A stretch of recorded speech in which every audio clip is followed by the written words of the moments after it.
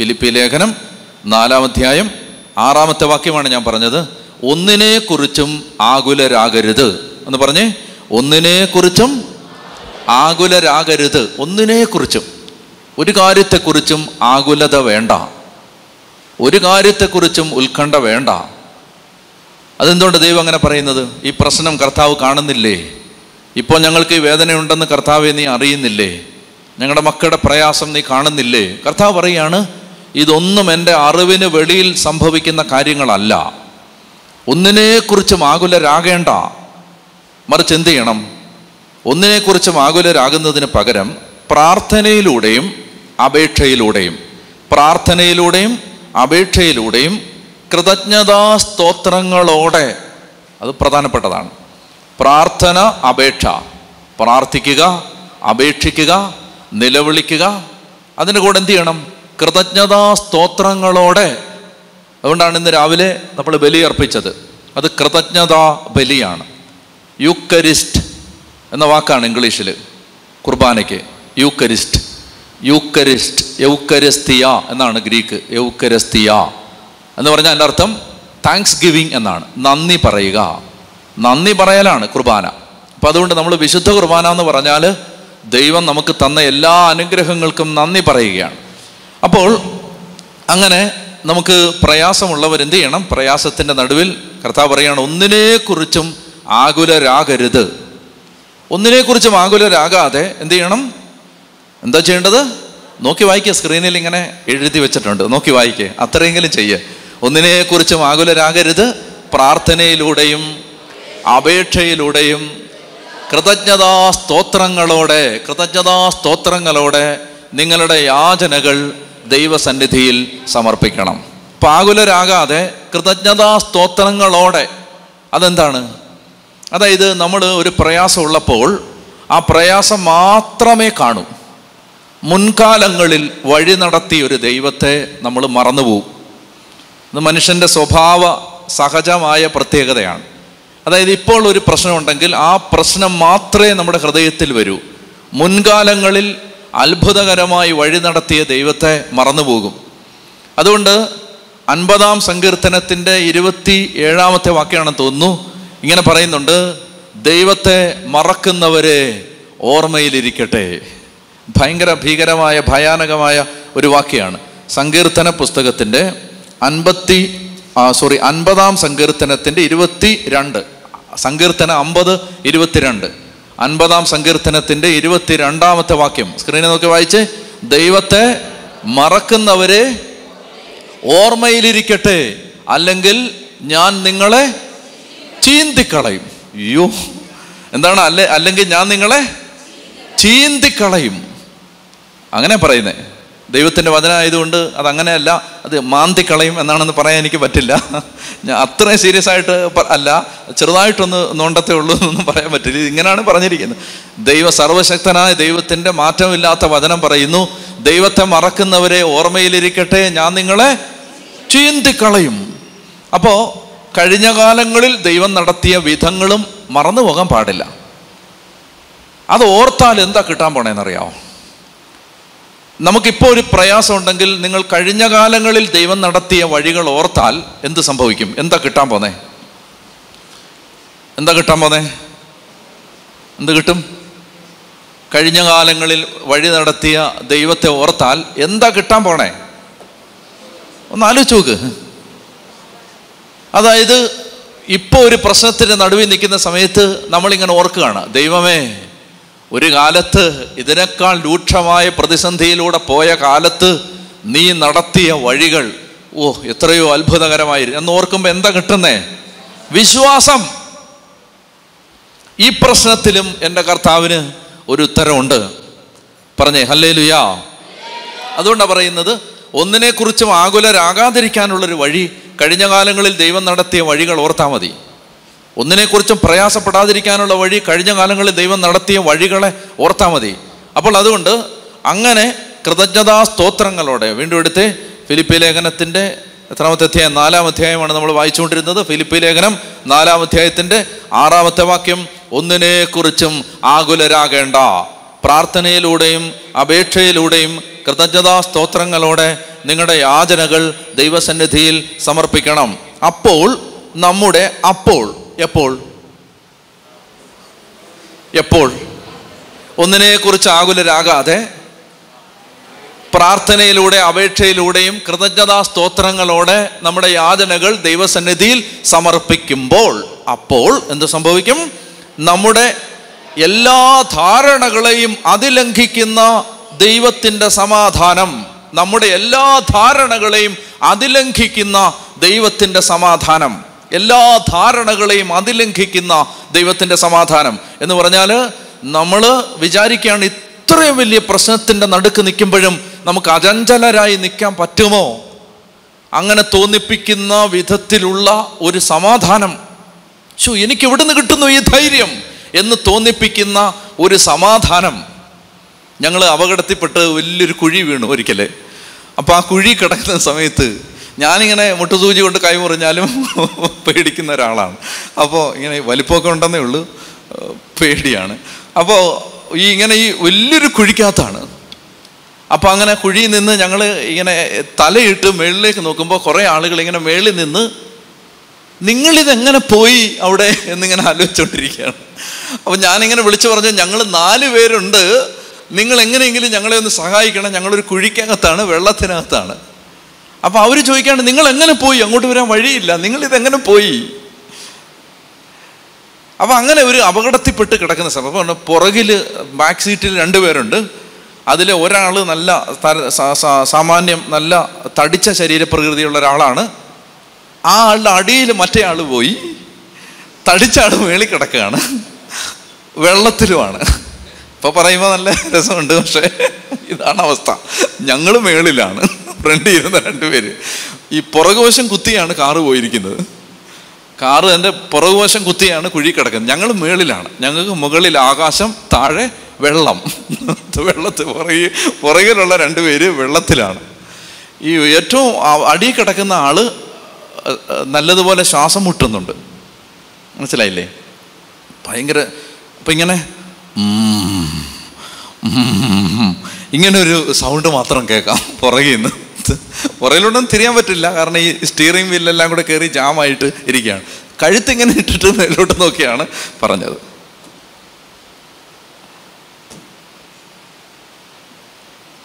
വലിയൊരു അപകടമാണ്. പക്ഷെ ഞാനിപ്പോൾ എനിക്ക് ഓർക്കുമ്പോൾ എൻ്റെ മനസ്സിൽ എനിക്ക് നല്ലതുപോലെ നല്ല ബോധം പോയില്ല. അതാണ് നമ്മുടെ പ്രശ്നം, നമ്മുടെ പ്രത്യേകത അതാണ്. ഈ ബോധം അങ്ങനെയൊന്നും പോയില്ല, ബോധം പോയിട്ടില്ല.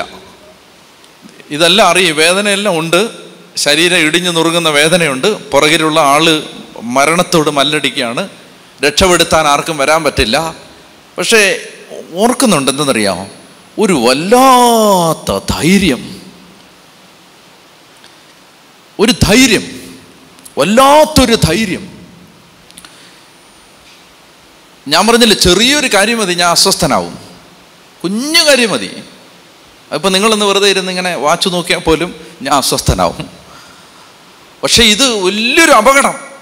അപ്പോൾ എൻ്റെ അപ്പുറത്തൊരു അച്ഛനിരിപ്പുണ്ട്. അച്ഛൻ്റെ നെറ്റി പൊട്ടി ഇങ്ങനെ ചോര ഒഴുകി, മുഖത്തെല്ലാം ചോരയാണ്.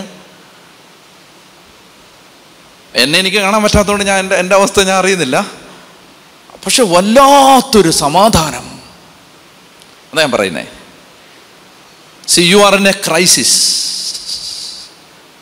Nobody is there to save you, to lend you a hand. Nobody. ഒന്ന് കൈനീട്ടിത്തരാൻ ആരുമില്ലാത്തൊരവസ്ഥ. ബൈബിൾ പറയുന്നുണ്ട് അങ്ങനെ ഒരു ഭയാനകമായ അവസ്ഥ. ഞാൻ ഇടത്തോട്ട് തിരിഞ്ഞു നോക്കി, ആരുമില്ല. ഞാൻ വലത്തോട്ട് തിരിഞ്ഞു നോക്കി, ആരുമില്ല. എന്നെ സഹായിക്കാൻ ആരുമില്ല. I am left all Elon. ആരുമില്ല, എന്നെ സഹായിക്കാൻ ആരുമില്ല. അങ്ങനെ ആരും സഹായിക്കാൻ ഇല്ലാതിരിക്കുന്ന ഒരു സന്ദർഭത്തിൽ വാക്കുകൾക്ക് വിവരിക്കാനാവാത്ത, വിവരണാതീതമായ, അവാച്യമായ ഒരു സമാധാനം നിങ്ങളുടെ ഹൃദയത്തിൽ നിറയ്ക്കാൻ കഴിയുന്നവനാണ് ദൈവം. പറഞ്ഞേ ഹല്ലേലൂയ. അപ്പൊ അങ്ങനെ ഒരു സമാധാനം നമ്മുടെ ഹൃദയത്തിൽ നിറയ്ക്കാൻ കഴിവുറ്റവനാണ് ദൈവം. അത് നിങ്ങൾ മനസ്സിലാക്കിയിരിക്കണം. അപ്പം അങ്ങനെ കഴിവുള്ളവനാണ് ദൈവം. യെശയ്യാ 59:1 ദൈവത്തിൻ്റെ വചനം പറയും, രക്ഷിക്കാൻ കഴിയാത്ത വിധം എൻ്റെ കരങ്ങൾ കുറുകിപ്പോയിട്ടില്ല. ഇതൊക്കെ വിശ്വസിക്കണം. ഏത് ക്രൈസിസ് നിൽക്കുമ്പോഴും ഈ വചനങ്ങൾ നമ്മുടെ ഹൃദയത്തിൽ ഓടിയെത്തണം. രക്ഷിക്കാൻ കഴിയാത്ത വിധം എൻ്റെ കരങ്ങൾ കുറുകിപ്പോയിട്ടില്ല. വായിച്ചേ, യെശയ്യാ 59:1, യെശയ്യാ 59:1 വായിച്ചേ. രക്ഷിക്കാൻ കഴിയാത്ത വിധം കർത്താവിൻ്റെ കരം കുറുകിപ്പോയിട്ടില്ല, കേൾക്കാനാവാത്ത വിധം അവിടുത്തെ കാതുകൾക്ക് മാന്യം സംഭവിച്ചിട്ടില്ല. ഒന്നുകൂടെ വായിക്കാമോ? രക്ഷിക്കാൻ കഴിയാത്ത വിധം കർത്താവിൻ്റെ കരം കുറുകിപ്പോയിട്ടില്ല. നിങ്ങളൊരു പ്രശ്നത്തിലാണ്. സഹോദര, നീ ഒരു പ്രശ്നത്തിലാണ്. മകളെ, നീ ഒരു പ്രയാസത്തിലാണ്. ഇതാ കർത്താവ് പറയുന്നു, രക്ഷിക്കാൻ കഴിയാത്ത വിധം കർത്താവിൻ്റെ കരം കുറുകിപ്പോയിട്ടില്ല, കേൾക്കാനാവാത്തതുപോലെ അവിടുത്തെ കാതുകൾക്ക് മാന്യം സംഭവിച്ചിട്ടില്ല. നോക്കി വായിച്ചേ, രക്ഷിക്കാൻ കഴിയാത്ത വിധം കർത്താവിൻ്റെ കരം കുറുകിപ്പോയിട്ടില്ല, കേൾക്കാൻ ആവാത്ത വിധം അവിടുത്തെ കാതുകൾക്ക് മാന്യം സംഭവിച്ചിട്ടില്ല. മറ്റൊരു വചനം എടുത്തേ, ജെറമിയ 32:26, 26-27. ജെറമിയ 32:26-27. ജെറമിയ 32:26-27. ബൈബിളുള്ളവർ ബൈബിളിൽ നിന്ന് തന്നെ വായിക്കണം. ജെറമിയ 32:26-27 വായിച്ചേ. ജെറമിയ 32:26-27 വായിക്കാമോ? അപ്പോൾ കർത്താവ് ജെറമിയായോട് അരുളി ചെയ്തു, ഞാൻ സകല മർത്യരുടെയും ദൈവമായ കർത്താവല്ലേ, എനിക്ക് അസാധ്യമായി എന്തെങ്കിലുമുണ്ടോ? ഞാൻ സകല മർത്യരുടെയും ദൈവമായ കർത്താവല്ലേ, എനിക്ക് അസാധ്യമായി എന്തെങ്കിലുമുണ്ടോ? പറ, എനിക്ക് അസാധ്യമായി എന്തെങ്കിലും ഉണ്ടോ? കർത്താവിന് അസാധ്യമായിട്ട് എന്തെങ്കിലും ഉണ്ടോ? ഇല്ല. വായിച്ചേ, ലൂക്ക 1:37. മറിയം ചോദിച്ചു, ഇതെങ്ങനെ സംഭവിക്കും? ഞാൻ പുരുഷനെ അറിയുന്നില്ല. ദൂതൻ മറുപടി പറഞ്ഞു, പരിശുദ്ധാത്മാവ് നിന്റെ മേൽ വരും, അത്യുന്നതന്റെ ശക്തി നിന്റെ മേൽ ആവസിക്കും. ആകയാൽ ജനിക്കാൻ പോകുന്ന ശിശു പരിശുദ്ധൻ, ദൈവപുത്രൻ എന്ന് വിളിക്കപ്പെടും. അടുത്ത വാക്യം, ദൈവത്തിന് ഒന്നും അസാധ്യമല്ല. ദൈവത്തിന് ഒന്നും അസാധ്യമല്ല. ദൈവത്തിന് ഒന്നും അസാധ്യമല്ല. പറഞ്ഞേ, ഹല്ലേലൂയാ, ഹല്ലേലൂയാ. ദൈവത്തിന് ഒന്നും അസാധ്യമല്ല. ദൈവത്തിനൊന്നും അസാധ്യമല്ല. വിശ്വസിക്ക്. ദൈവത്തിനൊന്നും അസാധ്യമല്ല. വിശ്വാസത്തിൽ വളരുക. ദൈവത്തിനൊന്നും അസാധ്യമല്ല.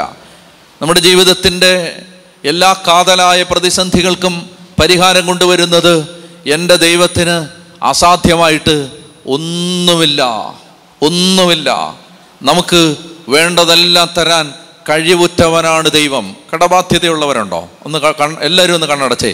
എന്നിട്ട് കടബാധ്യതയുള്ളവർ മാത്രം ഒന്ന് കൈവയ്ക്കുക. കടഭാരം, ചെറിയ കടമായാലും വലിയ കടമായാലും കടം തന്നെയാണ്. 5 രൂപയാണെങ്കിലും 5000 ആണെങ്കിലും 5 ലക്ഷം 5 കോടിയാണെങ്കിലും കടം തന്നെയാണ്. ഒന്ന് കൈവയ്ക്കുക. ഒത്തിരി പേരുണ്ട്. വായിച്ചേ, 2 കോരിന്തോസ് 9-8 വാക്യം.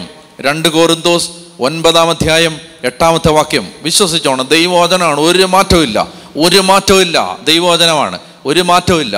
മാറ്റമോ മാറ്റത്തിൻ്റെ നിഴലില്ലാത്ത ദൈവവചനം. മത്തായി 5 പറയും, ആകാശം മാറും, ഭൂമി മാറും, എൻ്റെ വാക്കിന് മാറ്റമില്ല. നമ്മളാണ് പറഞ്ഞു കഴിഞ്ഞ് 15 മിനിറ്റ് കഴിഞ്ഞ് വാക്ക് മാറ്റുന്നത്. എന്നിട്ട് നമ്മൾ പറയും, വാക്കല്ലേ മാറ്റാൻ പറ്റൂ എന്ന് പറയും. മൂക്ക് മാറ്റാൻ പറ്റത്തില്ലല്ലോ, വാക്കല്ലേ മാറ്റാൻ പറ്റൂ എന്ന് നമ്മൾ സമാധാനം പറയുകയും ചെയ്യും. ദൈവം പറയുകയാണ്, മാറ്റമോ മാറ്റത്തിൻ്റെ നിഴലോ ഇല്ലാത്ത ദൈവം. ആകാശം മാറിയാലും ഭൂമി മാറിയാലും മാറാത്തവൻ്റെ വാക്ക്. എന്താ പറയുന്നത്? 2 കോരിന്തോസ് 9:8 വായിക്ക്. നിങ്ങൾക്ക് ആവശ്യമുള്ളതെല്ലാം ആവശ്യമുള്ളതെന്ന് പറഞ്ഞാൽ 2 ലക്ഷം രൂപയാണ് കൊച്ചിന് ഫീസ് കൊടുക്കാൻ വേണ്ടതെങ്കിൽ നിങ്ങൾക്ക് ആവശ്യമുള്ളത് 2 ലക്ഷമാണ്. നിങ്ങൾക്ക് ആവശ്യമുള്ളതെല്ലാം, ഉറക്കെ വായിച്ചേ, നിങ്ങൾക്ക് ആവശ്യമുള്ളതെല്ലാം സദാ സമൃദ്ധമായി. എപ്പോഴും അത് ജനുവരി മാത്രമല്ല, ഫെബ്രുവരി മാത്രമല്ല, സദാ എന്ന് പറഞ്ഞാൽ ഓൾവേസ്, എപ്പോഴും സദാ സമൃദ്ധമായിട്ട്, ലുബ്ധിച്ചല്ല, സമൃദ്ധമായിട്ട്, ഇഷ്ടം പോലെ. മനസ്സിലാവുന്നുണ്ടോ? നിങ്ങൾ ഒരു ചീപ്പ് ദൈവമല്ല നമ്മുടെ ദൈവം. മനസ്സിലായോ? ഒരു 7-ാം കൂലി ദൈവമല്ല നമ്മുടെ ദൈവം. എന്ന് പറഞ്ഞാൽ നിങ്ങൾക്ക് ആവശ്യമുള്ളത് എപ്പോഴും സമൃദ്ധമായിട്ടെന്ന് പറഞ്ഞാൽ ആവശ്യത്തിൽ കൂടുതൽ. 10,000 ആണ് ആവശ്യമുള്ളെങ്കിൽ 11,000. അതാണ് സമൃദ്ധി.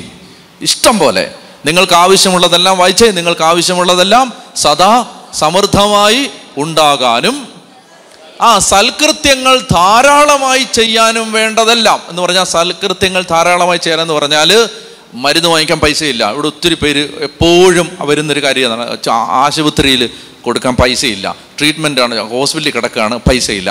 അങ്ങനെ ഒരാൾ ചോദിച്ചാൽ കൊടുക്കാൻ പൈസ വേണം. നമ്മുടെ ആവശ്യവും നടക്കണം. പിന്നെന്താണ്, ഒരാൾ വന്നിട്ട് ഒരു സഹായം ചോദിച്ചാൽ കൊടുക്കാൻ വേണം. ഇപ്പൊ സൽകൃത്യങ്ങൾ ധാരാളം ചെയ്യാനും വേണ്ടതെല്ലാം, എല്ലാ അനുഗ്രഹങ്ങളും സമൃദ്ധമായി നൽകാൻ കഴിവുറ്റവനാണ് ദൈവം. മനസ്സിലായോ? ഉറക്കെ വായിച്ചേ. ഭയങ്കര ഒരു വാഗ്ദാനമാണിത്. എന്താ പറയുന്നത്? നിങ്ങൾക്ക് ആവശ്യമുള്ളതെല്ലാം സദാ സമൃദ്ധമായി ഉണ്ടാകാനും സൽകൃത്യങ്ങൾ ധാരാളമായി ചെയ്യാനും വേണ്ട എല്ലാ അനുഗ്രഹങ്ങളും സമൃദ്ധമായി നൽകാൻ കഴിവുറ്റവനാണ് ദൈവം. അടുത്ത വാക്യം എന്താണ്? എഴുതപ്പെട്ടിരിക്കുന്നത് പോലെ അവൻ വാരി വിതറി. വാരി വിതറി. മറ്റേന്ന് പറഞ്ഞാൽ ഒരെണ്ണേ ഉള്ളൂ, രണ്ടെണ്ണേ ഉള്ളൂ, നീ ആദ്യം വാങ്ങിച്ചാലേടാ, രണ്ടാമത്, അങ്ങനെയൊക്കെ ചോദിക്കുന്നതാണ് നമ്മുടെ രീതി. വാരി വിതറി എന്ന് പറഞ്ഞാൽ ഇങ്ങനെ എറിയുകയാണ്. വാരി വിതറി. എഴുതപ്പെട്ടിരിക്കുന്നത് പോലെ അവൻ വാരി വിതറി. വായിച്ചേ. അവൻ ദരിദ്രർക്ക് ദാനം ചെയ്തു, അവന്റെ നീതി എന്നേക്കും നിലനിൽക്കുന്നു. വിതക്കാരന് വിത്തും ഭക്ഷിക്കാൻ അപ്പവും കൊടുക്കുന്നവൻ നിങ്ങൾക്ക് വിതയ്ക്കാനുള്ള വിത്ത് തരികയും അതിനെ വർദ്ധിപ്പിക്കുകയും നിങ്ങളുടെ നീതിയുടെ വിളവ് സമൃദ്ധമാക്കുകയും ചെയ്യും. നിങ്ങൾ ഉദാരശീലരാകേണ്ടതിന് ദൈവം നിങ്ങളെ എല്ലാവിധത്തിലും സമ്പന്നരാക്കുകയും അത് ഞങ്ങളിലൂടെ ദൈവത്തിന് കൃതജ്ഞതാ സ്തോത്രമായി പരിണമിക്കുകയും ചെയ്യും. പറഞ്ഞേ ഹല്ലേലൂയാ. ഇനി എഴുന്നേറ്റ് നിൽക്ക്. അങ്ങനെ ഒരു ദൈവത്തെ നാം ഈ പ്രഭാതത്തിൽ ആരാധിക്കാൻ പോവുകയാണ്. അങ്ങനെ ഒരു ദൈവത്തെ, എല്ലാ കാര്യങ്ങളിലും ഇടപെടുന്നൊരു ദൈവം. അതങ്ങനെയാണ് എല്ലാ കാര്യങ്ങളിലും. ഞാൻ കഴിഞ്ഞ ദിവസം ഇവിടെ ഒരാളോട് പറയായിരുന്നു, നമ്മൾ ശ്രദ്ധിക്കാത്ത മേഖലകളിൽ പോലും അവൻ്റെ ശ്രദ്ധയുണ്ടാവുന്നു. നമ്മൾ നോക്കാത്ത മേഖലകളിൽ പോലും അവൻ്റെ നോട്ടം ഉണ്ടാവുന്നു. നമ്മൾ കാര്യമായിട്ട് ഒന്ന് ഇടപെടാത്ത മേഖലകളിൽ പോലും അവൻ്റെ ഇടപെടലുണ്ടാവുന്നു. ദൈവം എല്ലാ കാര്യങ്ങളിലും ശ്രദ്ധിക്കുന്ന ആളാണ്. പറഞ്ഞേ ഹല്ലേലൂയാ, ഹല്ലേലൂയാ. അങ്ങനെ ഒരു ദൈവത്തെ ഈ പ്രഭാതത്തിൽ ഞങ്ങൾ ഈ ധ്യാന കേന്ദ്രത്തിൽ പരിചയപ്പെടുത്തുകയാണ്. അങ്ങനൊരു ദൈവത്തെ, നിങ്ങൾക്കറിയാവുന്ന ദൈവമാണ്, പക്ഷെ ഇങ്ങനെ ഒരു മുഖമുണ്ട് അവന്. എല്ലാ കാര്യത്തിലും അവൻ ഇടപെടും. അങ്ങനെ ഒരു ദൈവം. പറഞ്ഞേ ഹല്ലേലൂയാ, ഹല്ലേലൂയാ, ഹല്ലേലൂയാ. എല്ലാ കാര്യത്തിലും അവൻ ഇടപെടും. അങ്ങനെ ഇടപെടുന്നൊരു ദൈവം, ആ ദൈവത്തെ ഈ പ്രഭാതത്തിൽ നമ്മൾ ആരാധിക്കാൻ പോവുകയാണ്. പ്രിയപ്പെട്ട മക്കളെ, ഈ സമയത്ത് ആ കർത്താവിൻ്റെ കൃപ നമ്മുടെ ഒഴുകി ഇറങ്ങുന്നതിന് ആഗ്രഹത്തോടെ ദാഹത്തോടെ നമ്മൾ പ്രാർത്ഥിക്കണം. നമ്മൾ പ്രധാനമായിട്ടും ശ്രദ്ധിക്കേണ്ട ഒരു കാര്യം, ഇത് ആരാധനാ കേന്ദ്രമാണ്. ആരാധനാ കേന്ദ്രം, ആരാധനാ കേന്ദ്രം. ഇത് വേറെ ഒന്നുമല്ല, ഇത് ധ്യാന കേന്ദ്രമല്ല, മറിച്ച് എന്താണിത്? ആരാധന, വർഷിപ്പ് സെൻ്ററാണ്. Worship centre. ഞാനിവിടെയുള്ളവരോട് എപ്പോഴും ഒറ്റ കാര്യമേ ആവർത്തിച്ചിട്ടുള്ളൂ, നിങ്ങളിത് മറന്നു പോകാൻ പാടില്ല. ഇവിടെ തൂക്കുന്ന ആളും വാരുന്ന ആളും അടുക്കള ജോലി ചെയ്യുന്ന ആളും ഇവിടെ ഓഫീസിൽ ഇരിക്കുന്ന ആളും കണക്കെഴുതുന്ന ആളും എല്ലാവർക്കും ഒരു ചിന്ത ഉണ്ടാവണം. എന്താണ്? ഇതൊരു ആരാധനാ കേന്ദ്രമാണ്. ഞാൻ എന്താണ് ഇവിടെ ചെയ്യുന്നത്? തൂപ്പ് അല്ല, വർഷിപ്പ്. തൂത്തുകൊണ്ട് ഞാൻ ദൈവത്തെ ആരാധിക്കുകയാണ്. മനസ്സിലാവുന്നില്ലേ? അതായത് ഇവിടെ ഒരാൾ വന്നാൽ, ഈ കോമ്പൗണ്ടിൽ ഒരാൾ വന്നാൽ ഇവിടെ ഒറ്റ കാര്യമേ ഉള്ളൂ. V are running only one business and that business is worship. Worship alone. ഒറ്റ കാര്യമേ ഇവിടെ നടക്കുന്നുള്ളൂ, ആരാധന. അത് ഹൃദയത്തിലും ഉണ്ടാവണം, അധരത്തിലും ഉണ്ടാവണം. അപ്പം അതുകൊണ്ട് നിങ്ങൾ ഈ കോമ്പൗണ്ടിൽ കാലുകുത്തിയാൽ നിങ്ങൾക്ക് നിശബ്ദരാവാൻ അവകാശമില്ല. നിങ്ങൾക്ക് നിശബ്ദരാവാനുള്ള എല്ലാ അവകാശങ്ങളും നിങ്ങൾ കളഞ്ഞിട്ടാണ് ഈ ഗേറ്റ് കടക്കേണ്ടത്. ഇത് ആരാധനാ കേന്ദ്രമാണ്. ഇവിടെ ദൈവത്തെ ഇങ്ങനെ ആരാധിച്ചുകൊണ്ടിരിക്കണം, രാത്രിയും പകലും ദൈവത്തെ ഇങ്ങനെ ആരാധിച്ചുകൊണ്ടിരിക്കണം. അതാർക്ക് വേണ്ടി ആരാധിക്കുന്നത്? നമുക്ക് വേണ്ടി മാത്രമല്ല. ദൈവത്തെ ആരാധിക്കാൻ അറിയാത്ത, ദൈവാരാധന എന്താണെന്ന് അറിഞ്ഞുകൂടാത്ത, ദൈവത്തെ ധനലാഭത്തിനുള്ള മാർഗമായിട്ട് മാത്രം കണ്ട, ദൈവത്തെ കാര്യസാധ്യത്തിനുള്ളൊരു ഉപകരണമായിട്ട് മാത്രം കാണുന്ന, ദൈവത്തെ ആരാധിക്കാമെന്ന് വാക്ക് കൊടുത്തിട്ട് ദൈവത്തെ ആരാധിക്കാതെ അലഞ്ഞു കിടക്കുന്ന എല്ലാവർക്കും, ജീവിച്ചിരിക്കുന്നവർക്കും മരിച്ചവർക്കും എല്ലാം പരിഹാരമായിട്ട് ദൈവത്തെ ആരാധിക്കാൻ വേണ്ടി ഒരു സ്ഥലം ദൈവം തന്നിരിക്കുകയാണ്.